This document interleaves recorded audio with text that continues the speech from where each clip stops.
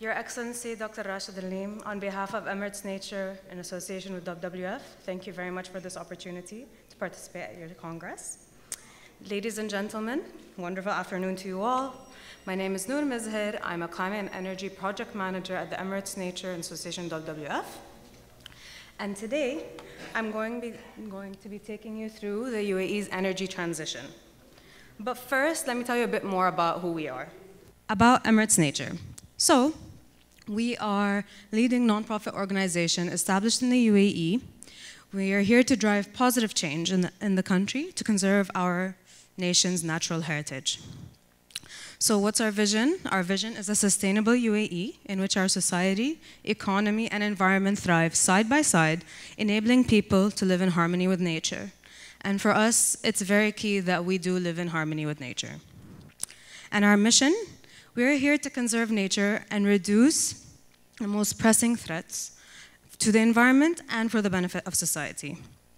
So we partner with individuals and with organizations to achieve science-based solutions and combat climate change and safeguard our seas, the land, and their associated biodiversity. So we embarked on a journey within Emirates Nature, and we developed a 5-year plan where by 2020, our goal is that the UAE government, the private sector, and civil society have made major progress on conserving the country's natural heritage for its future generations by increased effective conservation efforts, acting on climate change, and aligning the country's future development with the targets of the UAE Vision 2021. So as an organization, we have several pillars which we focus on. One of them, of course, being what's in our name, nature, biodiversity, marine biodiversity, and terrestrial biodiversity. We also look at climate change and energy. And we've had the question, why do you guys work on that? Because we believe that it is a threat on the livelihood of our nature, which is why it's important to tackle it. And finally, we did also briefly look at wildlife trade and its impacts. And this is all within an umbrella of education and outreach, because without the people, action can't be made. Now, I'm just gonna zoom in a bit about what we do as a climate and energy team. Our goal is that by 2020, the UAE takes significant steps towards achieving a low-carbon, climate-resilient development by increasing the deployment of renewable energy, of energy efficiency, expanding sustainable transport, and addressing the climate risks. And today, I'm going to be focusing on our first objective, which is increasing the share of renewables in energy mix. And I just want to highlight that when we developed this goal, a lot of the things that I will discuss later regarding renewable energy had not been announced. So for us as an organization, it's great to see the strides that the UAE has taken from 2015 until today. But before we dive into UAE, I just want to briefly talk to you about what's happening globally on renewable energy.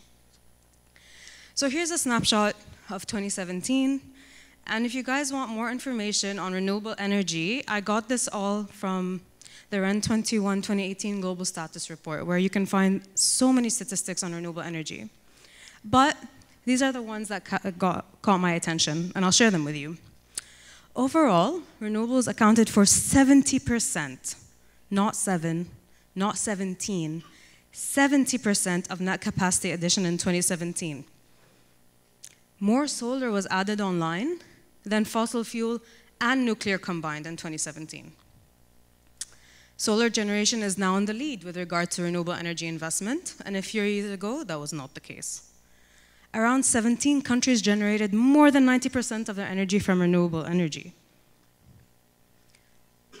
And the level of investment is huge. In 2017, a total of $310 billion were invested in renewable energy. And in the past 8 years, we have seen an increase in investment in renewable energy, even though the prices have gone down drastically, especially for solar and wind.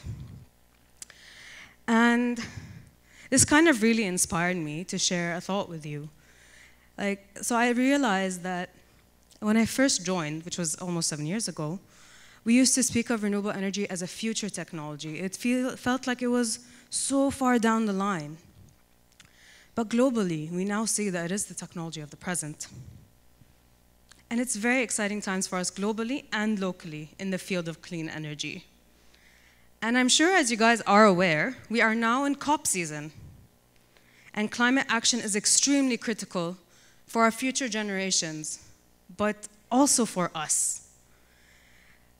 I'm sure you guys have heard of the IPCC report that was launched in October.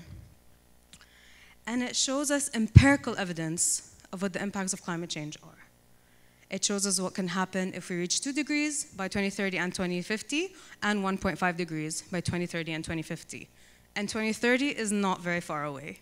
So it's in our interest as well to work together and rally as a community to work towards limiting temperature rise by 1.5 degrees and make sure that low carbon is a reality.